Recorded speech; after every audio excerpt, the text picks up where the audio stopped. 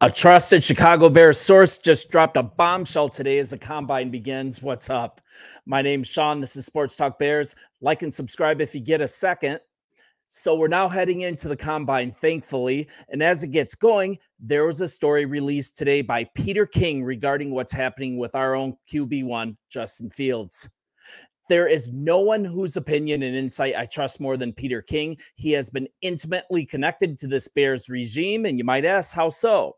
If you think back, he had an exclusive interview with Ryan Poles at last year's combine. This was the main source of breaking the news that the 2023 #1 pick was up for sale. And King, he was absolutely right. Remember, in Peter King's column at this time last year, Bears general manager Ryan Poles, he detailed specifics regarding what he was looking for in a trade back from the #1 pick in the 2023 NFL draft. And as it turns out, he got exactly what he was looking for in that deal. So let's give King some props here and our trust in him as a leading voice here. And King also listed the Panthers as the most likely trade offer. This was way before the deal, about couple weeks before the deal went through, and also including a marquee player likely in the deal. This was early in the process, people. Once again, the past few weeks have been filled with a one-direction viewpoint, right? Obviously, there's two schools of thought on what is faced by GM Ryan Poles. It's trade Fields, right? Or take Caleb at #1. It's kind of odd, though, that the narrative has been dominated by a one-view outlook lately. The certainty that drafting Caleb is in fact happening, and this is even without QB combine interviews even happening yet.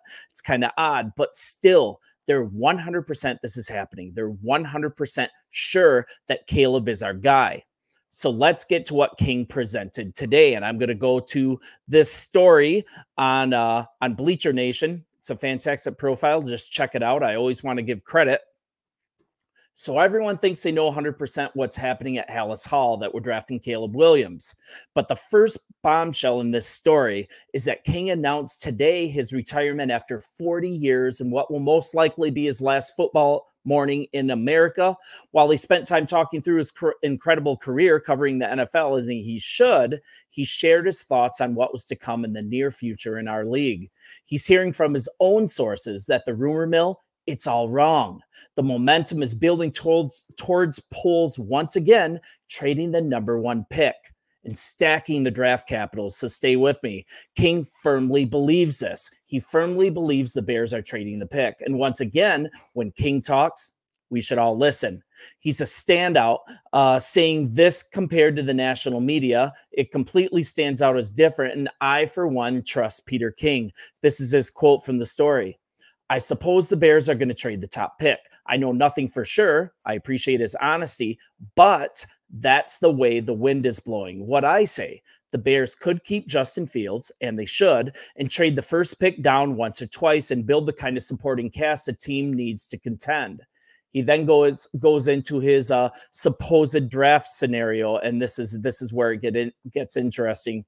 He's talking about GM Ryan Poles. He trades the top pick down 1 to Washington. That'd be Caleb Williams, right? And get the second pick, a second-round pick, and a 2025 first-round pick in return. And I think that's totally possible. For you guys that doubt this, everyone is saying this is possible, and I'm going to hold to that, including Peter King. So let's move forward. Then suppose Poles trades the second pick to Atlanta at 8, and the Falcons go get their QB. Chicago gets the 8th pick, Atlanta second, a first and second picks next year.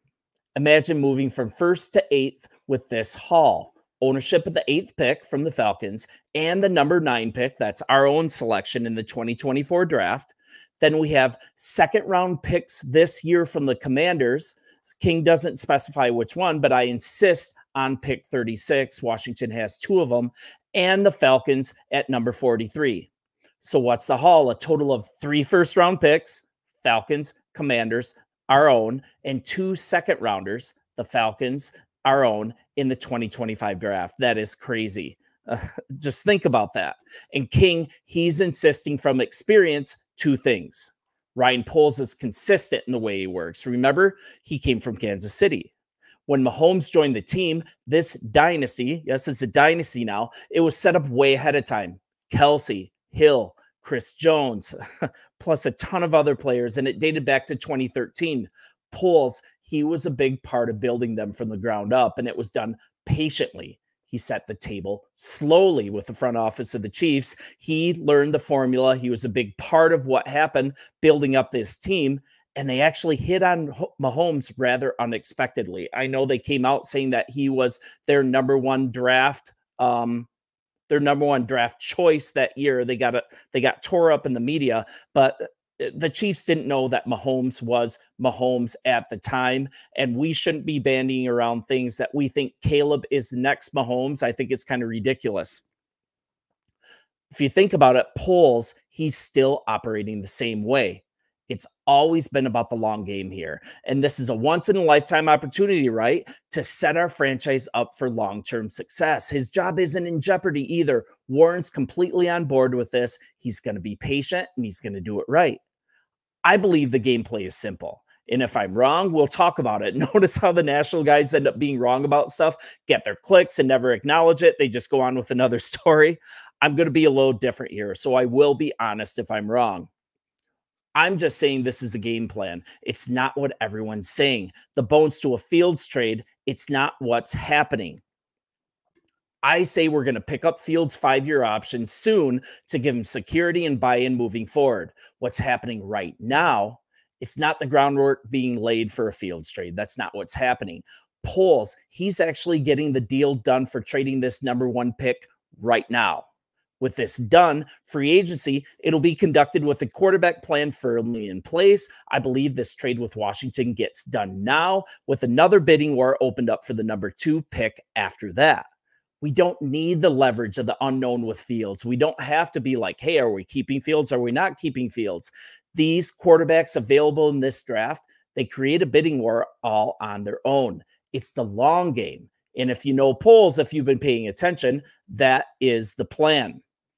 This might be what NFL Network insider Ian Rappaport was alluding to when he reported it would take a crazy and historic haul for Bears GM Ryan Poles to trade out of the number 1 pick.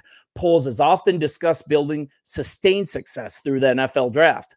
Pulling off something like this, building out the roster, and setting up for long-term success would make the last 2 years of trading back from the number 1 a modern version of the Herschel Walker trade. And you guys know how that turned out. He could absolutely make history. I believe this is the type of imprint Poles is looking to make on the league, legendary status. And I'm not being dramatic here. Also, remember, he was very close to pulling off a double trade last year until the Texans, they got cold feet. He almost pulled this off last year as well, and he was trying to. I know it's an unpopular stance to take, but King is willing to put it out there. Now you have some of these sources that a few days ago were absolutely insisting that Caleb Williams was 100% being drafted by us, that we are 100% not trading the pick. Now all those sources, we're talking ESPN, Yahoo, all the major sources, they're starting to make this little shift to saying, hey, this deal being put together for the number 1 might be happening right now. And they're also not acknowledging that they were wrong on their 100% assessments just a few days ago. It's kind of crazy how we use all these sources as news sources, but they're proven wrong again and again and again. I trust Peter King. And one way or another, a decision on the top pick, it's coming soon. And this week will go a long way in deciding what happens. And I really appreciate you guys watching. It is so much fun leading up to the draft, even though it gets a little tiresome. You guys continue to join me throughout the week. Whatever happens, I will be reporting on it and appreciate you guys. Bear down. It's going to be a great offseason. See ya.